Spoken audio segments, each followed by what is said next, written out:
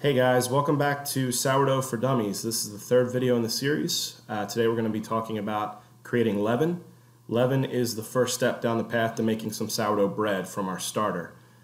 So if you haven't already, I recommend you go back and watch the previous two videos, which are about what kind of equipment you're going to need to make bread and also how to make a sourdough starter. So again, if you haven't watched those two, you should before you go on with this video. So these are the next steps.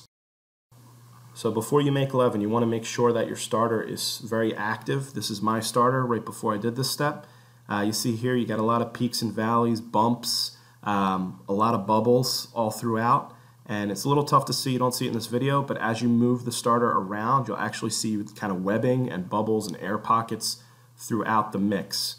You want to make sure you're at this point before you go any further, because you're not going to have any success if you try to make leaven from starter that isn't active or ripe or however you want to call it. Your starter should look pretty similar to this. Again, you can kind of cheat and tip the bowl and look for webbing on the sides and air pockets. You can also take the edge of the spoon and kind of pull through and check for pockets and bubbles that way too. Alright, to make your leaven you're going to need some active starter. You're going to need a cereal bowl or something around that size, as well as a tablespoon and a Pyrex and a mixing spoon as well. So what you'll see here is I go in and I get a tablespoon full of the starter, nice and active. You can see the webs and holes and bubbles in there when I pull through. The trick here is you're going to try to get as much starter as you can off that tablespoon into the bowl here. So you're going to scrape the spoon with your finger and scrape your finger with the spoon and just kind of go back and forth trying to get as much as possible into the bowl of that starter. So you're going to see through these videos, I kind of double up on the recipe. My family goes through a lot of bread, so I wind up making 4 loaves every batch. So if you're making 2 loaves, you're just going to do it one time. I'm doing 4 loaves here, so you see me kind of repeat the process again. So again, just a reminder, try to get as much of that starter into the bowl as possible.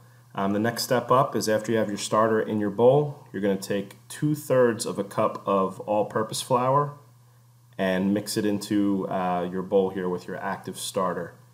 So again, I'm making 4 loaves, so you're going to see me repeat that again and pour that into the second bowl. So next up is your water. You're going to add 1/3 of a cup of water to each bowl. So after you put your flour and your starter in there, you're going to pour your water in just like so. Again, I'm doubling up the recipe, so I do it again here, another 1/3 of a cup of water into the other bowl.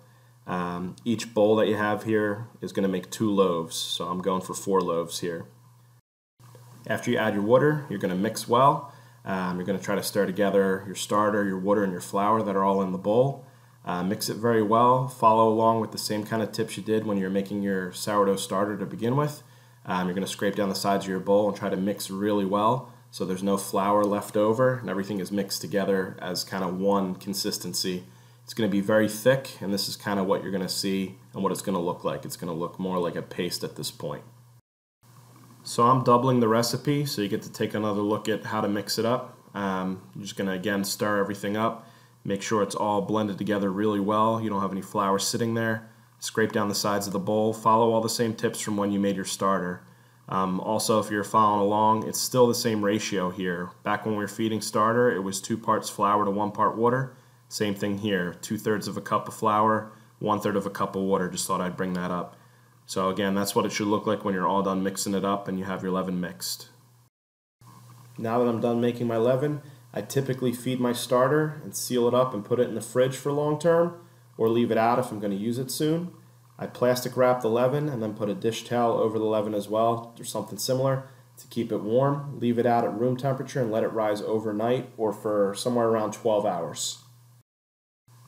That's it for the video. Stay tuned for our next video where we're going to cover making our dough balls, folding our dough, and getting ready to bake our sourdough bread.